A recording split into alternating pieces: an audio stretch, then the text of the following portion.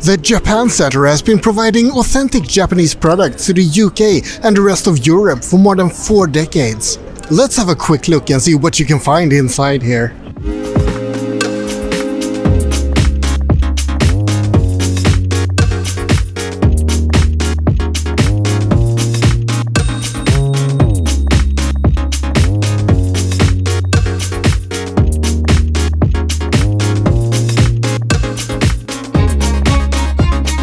You can find basically everything that's Japanese inside this store. Everything from sake to sushi and lots of weird little gadgets and books and yeah, just about everything.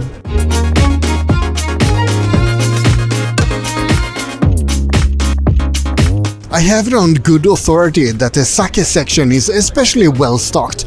Unfortunately, I know nothing about sake, so I'm just gonna walk around and look at the bottles and pretend that I know anything. Actually, come to think of it, that's what I always do about everything anyway.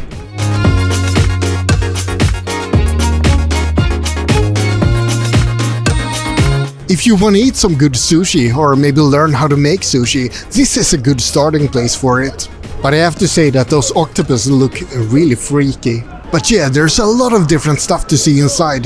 Different types of ramen and manga and books and cookware and cooking ingredients and yeah, just about everything. The first Japan Center opened in 1976 in London and they only sold martial arts equipment.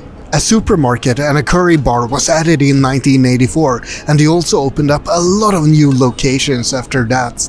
They opened an online store in 2005 and they started supplying other stores and restaurants in 2009, so they're definitely growing, slowly but steadily.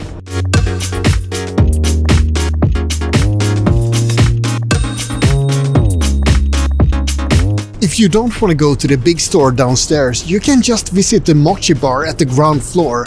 But I don't know why you'd want to do that, all the cool stuff is down there. They also have a full-fledged Japanese restaurant next to the Japan Center store, but I'm gonna have to check out that one the next time I'm in London instead.